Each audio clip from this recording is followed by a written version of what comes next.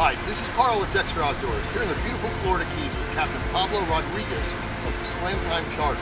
Today we went out and got a great catch of mahi. Captain Pablo is going to show you how to fillet these fish two different ways. Pablo? Here's the first way we're going to do it. It's a little bit more of a traditional type of way. We're putting slicing around the actual skin, just putting a small incision right into the skin. Come around, always remember that head meat, pretty important. Come around where that rib cage is. Bring it back, meet it, and just gently peel that skin off, leaving these fibers right there. The reason why we like to leave the fibers, a lot of people like to grill mahi or blacken mahi. So by doing that, it kind of keeps that fillet together as you're grilling or as you're blackening.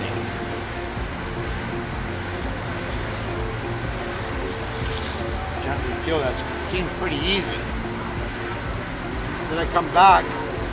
Nice thickness of this blade makes it to where it keeps it kind of even all the way down to its spinal. Same thing on the other side. You can feel, because you have that thickness of that blade, you feel where you're cutting. When I come back around and gently pull up, you can feel that rib cage, cut around that rib cage, no sawing effect. Try to be as smooth and fluent as possible with that fillet. Again on this side, come around, head meat, rib cage, lift up. You feel that knife go right through that rib cage, or right around the rib cage, I should say.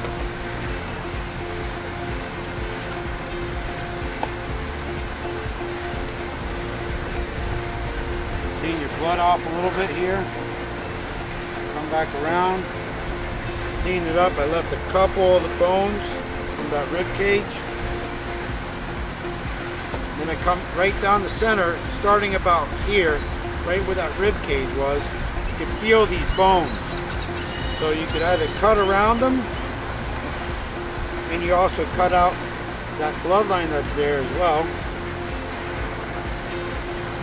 Then you cut. So now you have these perfect pieces to either grill, make a sandwich out of, blacken, fish tacos, whichever the case might be. So then, also, what you could do with these fillets is just how I did the cut around that rib cage, or these little bones that are left. I left a couple bones there. You could also just go straight down the middle where that bloodline is. And you eliminate the whole bloodline.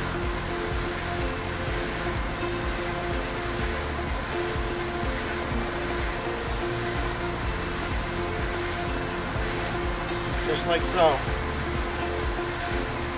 Again, you do the same cuts, ready for either fish tacos, sandwiches, grilling,